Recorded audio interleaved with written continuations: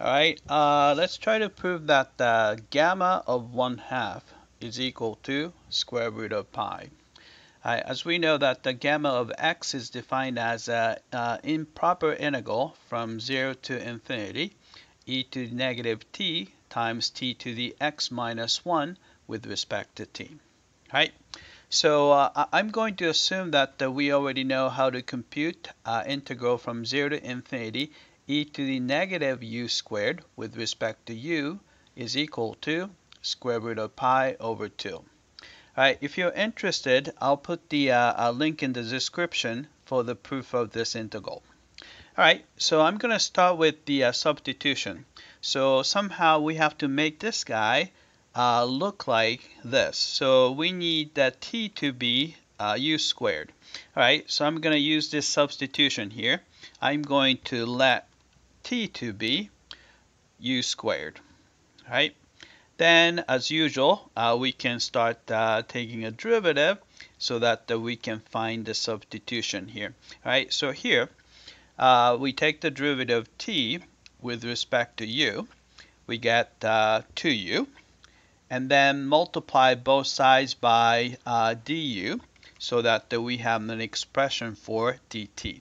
So dt can be written as 2u times du.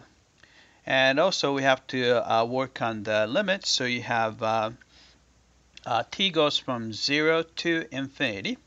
And as you can see that u is going to go from 0 to infinity as well, right? Because if t is 0, u is going to be 0. If t is infinity, u is going to be infinity, right? So let's work on gamma of 1/2. All right, so we have gamma of 1/2. By following the definition, simply we put 1/2 where the x is. So we have this integral here. Right, so you have an integral from 0 to infinity, e to the negative t, t to the, so 1/2 minus 1, so it's a negative 1/2 power with respect to t. Then we're going to rewrite this integral using u. We're going to get this, right? So we have the limits are the same going from 0 to infinity. Then you have e to the negative u squared, so we have that. And if you put the u squared here, because t is u squared, and then raise it to the negative 1/2, so 2 cancel out, so it's going to be u to the negative 1 power. And the dx that we found that to be 2u times du. So we put 2u times du. Right? So you can see that the u to the negative 1 and u cancel out, so they're going to be gone. And this 2 is a constant. I'm going to place it outside the integral. Which gives us this.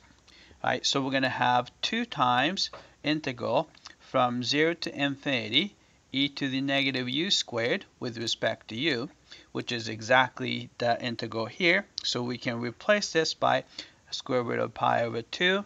We have this result.